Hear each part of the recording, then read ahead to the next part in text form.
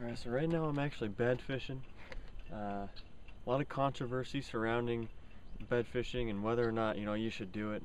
I don't do it a whole lot, but when I do find fish up shallow like this, it's about 60-degree water, so I know the largemouth are getting ready to spawn.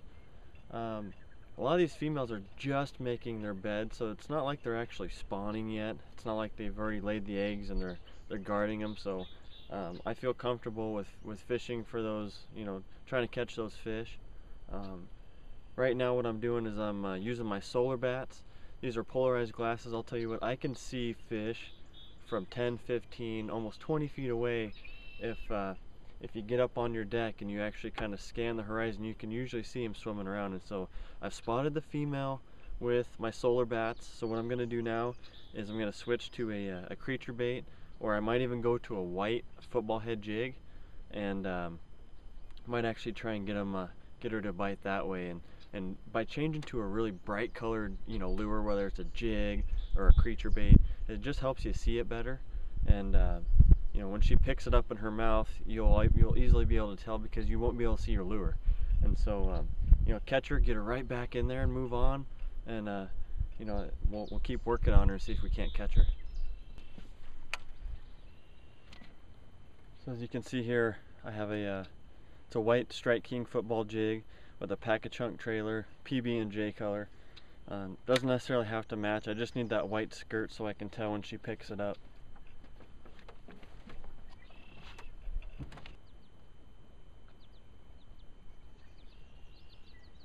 The more that a female moves her fins, right now she's kind of going back and forth. She's getting agitated. So you can actually read their language.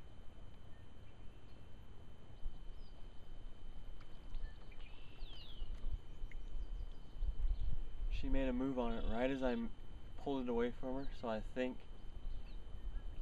in another 2 or 3 casts we might have her.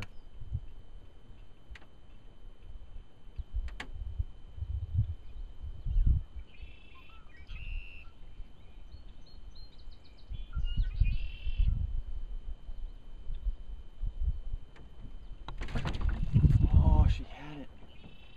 She had it.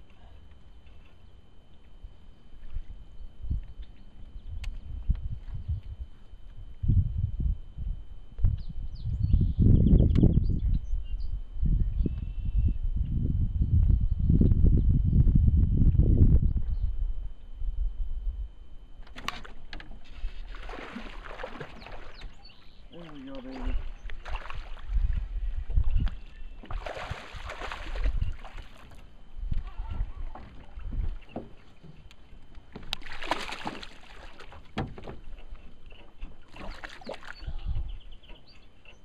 Yeah. That's what I'm talking about right there. Sight fishing with them solar bats. Ooh.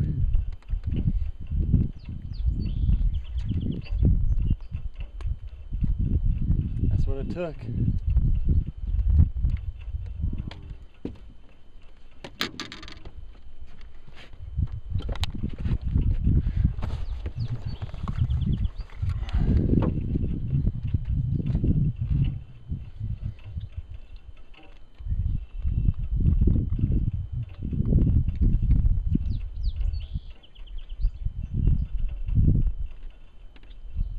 Just shy of 5. Beautiful, beautiful fish. That's what I'm talking about. Almost 45 minutes of work.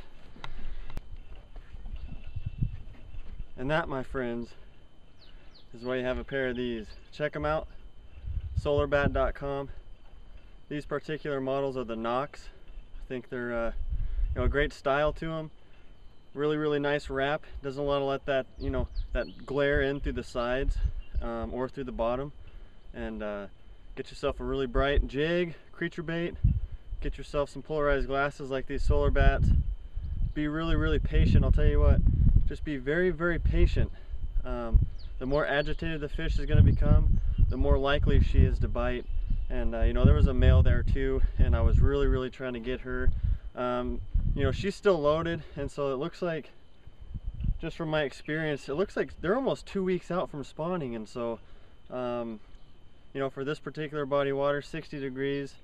You know, the magic mark is 65, so that's about right.